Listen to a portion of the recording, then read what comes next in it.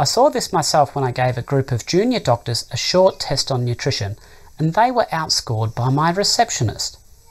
And if this reflects the nutritional knowledge level of the average doctor, what hope is there for the general public? They might, for instance, be guided by the food star system, not understanding that it is an absolute joke which is being gamed by industry. Take this cereal, which contains 17% sugar, and scored 5 stars, while this salt-cured salmon scored just 1.5 stars. Is it any wonder people make bad food choices?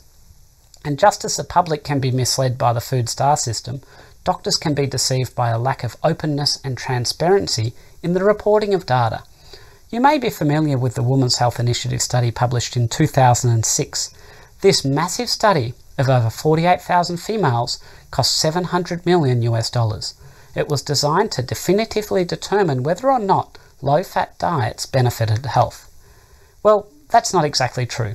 You see, the investigators already held the view that low-fat diets would be beneficial, and all they really wanted to do was to prove their hunch. To do this, participants were randomised to either a low-fat or a regular diet and then followed up for about 8 years. Given the size and prominence of this study, its results were published with great fanfare, the lead investigator going on record as saying the findings demonstrate the need, indeed the benefits of dietary reductions in fat even greater than the 8 to 10% studied. Except the results showed nothing of the sort. Not that you could figure it out if you read the results table or the conclusion.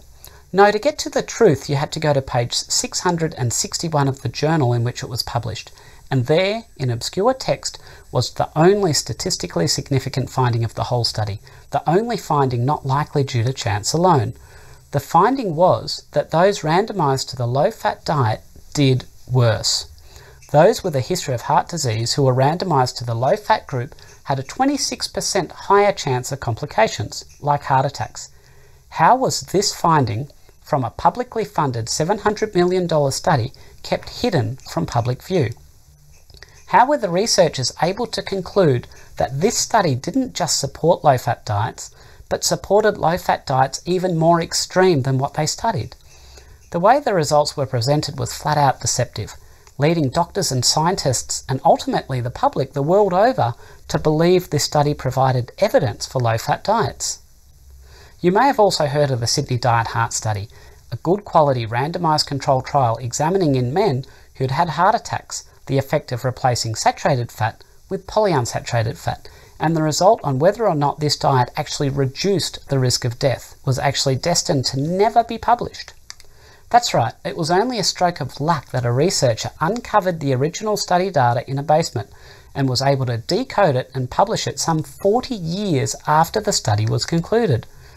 And so, in 2013, the results of the Sydney Diet Heart Study were finally published in the British Medical Journal. The conclusion: reducing saturated fat in the diet and increasing polyunsaturated fats increased the risk of death by 62%. This is probably one of the most important bits of research you've never heard about, and truth be told, one that you almost didn't find out about.